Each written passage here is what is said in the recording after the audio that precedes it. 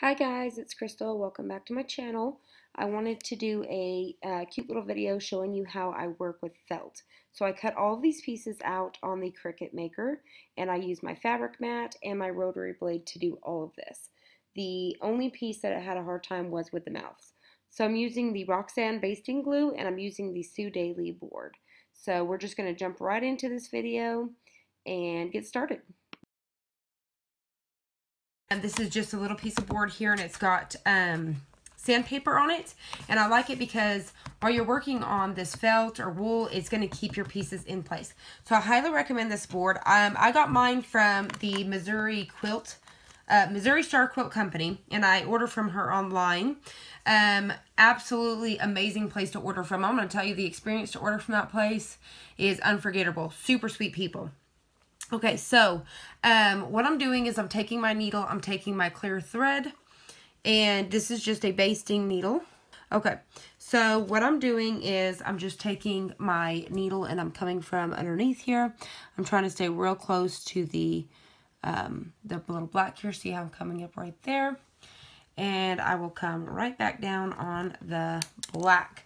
So what I'm going to do, once I get this down on my quilt, I'm just kind of wanting to show you guys piecing them together. I am going to take it on my machine and stitch all the way on the outside. So I'm not too concerned to come on the outside, but on the inside pieces, I really want to make sure that they are held down. So I'm going to go ahead and come through this one more time. And Sue Daley makes a needle for this. It's a number 9, and I actually would recommend using that one. These are just the basting needles from Walmart. So I definitely recommend using that one. It probably would not leave as big a hole as this one is. So just this clear nylon thread. So I'm going to go ahead, and that looks good to me because I'm going to stitch around the rest of that with my machine when I get it on my quilt. So what I'm going to do on the back side here, I'm going to just come through a little sliver of the back here, come through here, and I'm going to make my way, I shouldn't have made this as long. I won't do that again in a minute. Okay. So, kind of made it a little bit difficult to work with. So, I'm going to actually come through my string here. And there we go. And just kind of pull all this tight just to make my little knot. Okay, so I'm going to go ahead and trim that off, because that looks good to me. So that's what we're going to do, and you'll just keep doing that all the way around. So I would go ahead and tie this. I still have plenty of string here, so I would just tie it again. And I would start and do the whole inside of the tire. Like I said, I'm not concerned about the outside because that's going to be stitched down on my quilt. Now, if you weren't doing that, then you would want to go ahead and stitch around the outside too, just to keep it in place. Same thing with this tire. So that one was a super easy one because it was just technically 4 little pieces. So there's our tractor. So see what I mean with this board here? It just kind of holds everything in place. It is awesome for this. Okay, so we're going to put down our black piece first. And then before we glue anything down, we're going to go ahead and play with all this first to make sure where everything goes. So the next piece would be our white. So the only piece for this black was actually this little window, but it does make it more sturdy to have the extra, to build that on. Okay, so there is our red piece, would go there. And then you have our little white piece that would go around this piece here. And our white piece for the window. Oop. This may go in this. Oh, no, I see what I'm doing. I'm going to come back this way. Had it upside down, so that would go there. And this is where I'm talking about like the tweezers here. I use these Cricut tweezers. You could come in with these tiny little pieces here and kind of move it around. So I do like the little sharp pointy ones. Like I said, this comes in the weeding tool set. I like it for this. Tiny bit of a gap there. You can see because that's where you're going to have your white lines. Maybe just a little bit more up. Okay. And then here is your last piece right up here.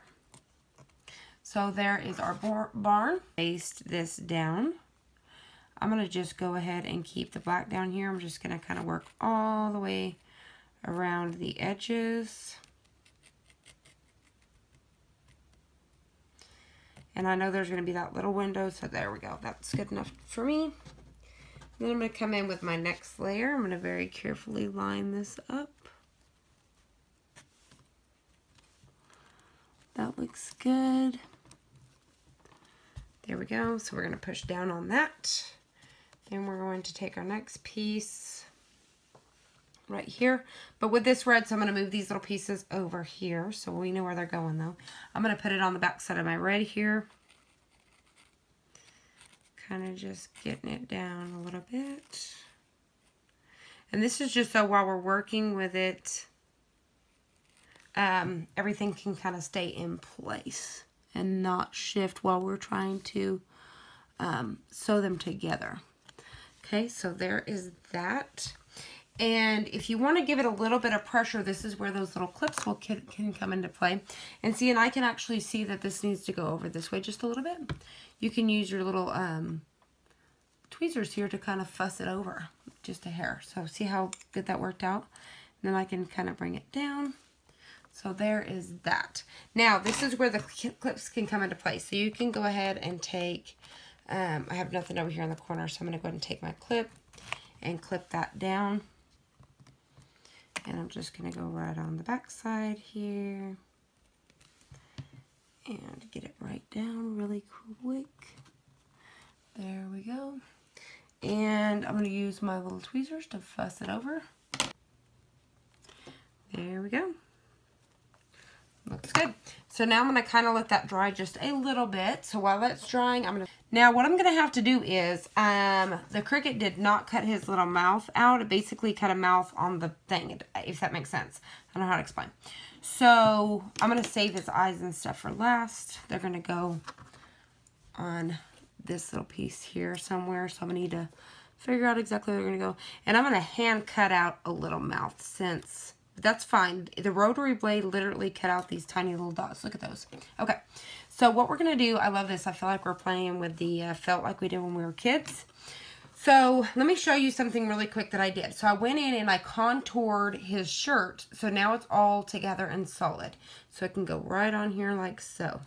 Now if I didn't contour it, you can see it actually cut it into multiple pieces and it wanted to cut out the little holes, but it cut it into multiple pieces. So if you go in and contour your pieces first and take out all those small cut lines, you won't have this problem. You will have that. Take our glue, of course. And now with felt, the glue kind of wants to soak down in it, so you want to kind of work quickly with this. So there is his cute little shirt. Now this cowboy belongs to a different quilt, and then the farm one belongs to another quilt. You'll see those as I'll get a video up of those very shortly. Right across the shirt there, let's see. And I'm keeping my image open of this on the design space, so I kind of know what I'm doing as I'm working. So let's see, I think it kind of goes maybe a little like this. It almost seems like maybe I needed to scoot my shirt down just a hair. There we go. We're going to move this back up here just a little bit. There we go. I think that's probably where that needs to be. Okay. There's that. So we're going to take his little pants.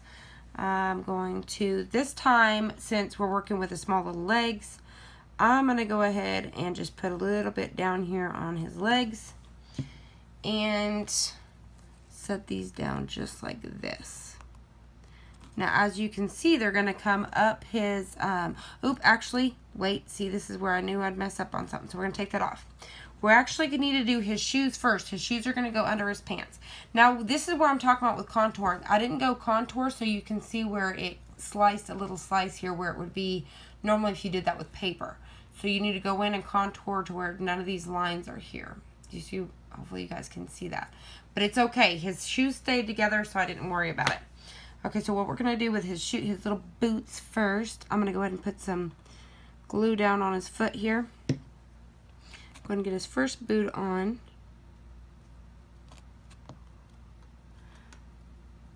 go.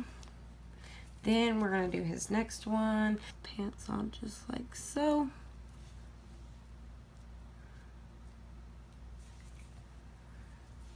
There we go. Little chaps here.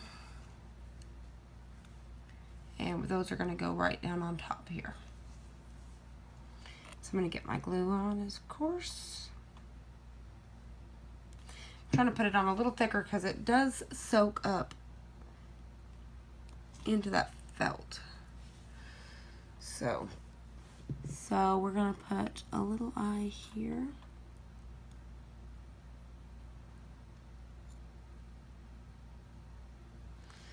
And this other little eye.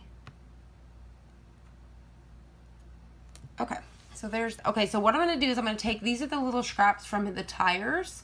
I'm going to take one of these, and that's how I'm going to cut his little mouth. Because you're basically just needing to cut like a little half moon here a little bit. What if we did like a little mustache? Look how cute that would be. Maybe we could do some. There we go.